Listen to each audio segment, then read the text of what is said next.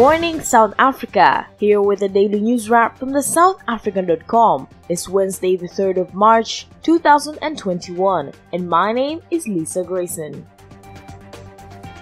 This podcast is kindly sponsored by Bluegrass Digital. Bluegrass Digital, a leader in building digital solutions for your business in Africa. Find out more at bluegrassdigital.com.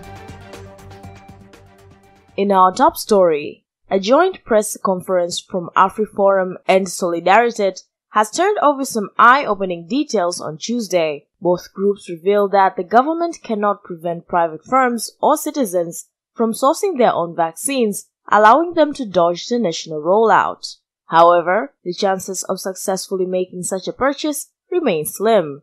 In more tragic news, a group of South African mercenaries faces an internal investigation after fighters from a private firm were accused of committing war crimes in Mozambique.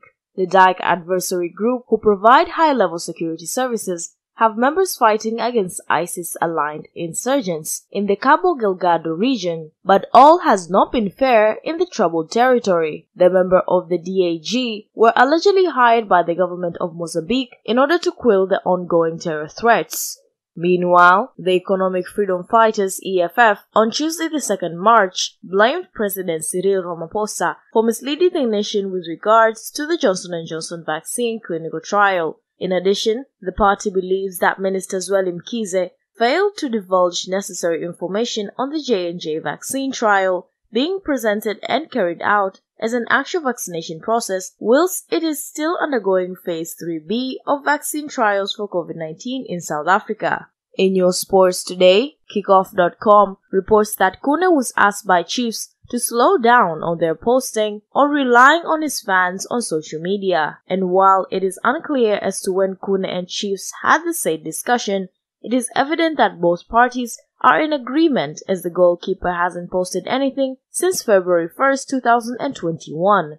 Meanwhile, Orlando Pirates lead Bloemfontein Celtic in the DStv Premiership clash at Orlando Stadium. The score was goalless at half-time, but the opening half wasn't without incident. Bloemfontein Celtic finished the first half with 10 men after Numiso Mabena was shown a straight red card for a horrible studs-up challenge on Lindam Tambo. In other news, racing's reputation suffered another blow on Tuesday as jockey Rob James apologized for a video circulating of him jumping on a dead horse and pretending to ride it.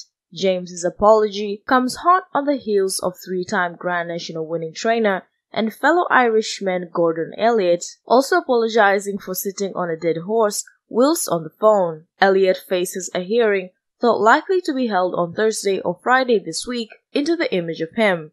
In your weather today, Bloemfontein is a sunny 30 degrees, Cape Town is at 22, Pretoria comes at a cloudy 27, and Johannesburg is a sunny 25. And that's all the news you really need to know from the South African today. Why not subscribe for so much more of this audio paper straight to your mobile device? And for more of these and other stories, please visit theSouthAfrican.com. My name, Lisa Grayson. This podcast is kindly sponsored by Bluegrass Digital. Bluegrass Digital, a leader in building digital solutions for your business in Africa. Find out more at bluegrassdigital.com.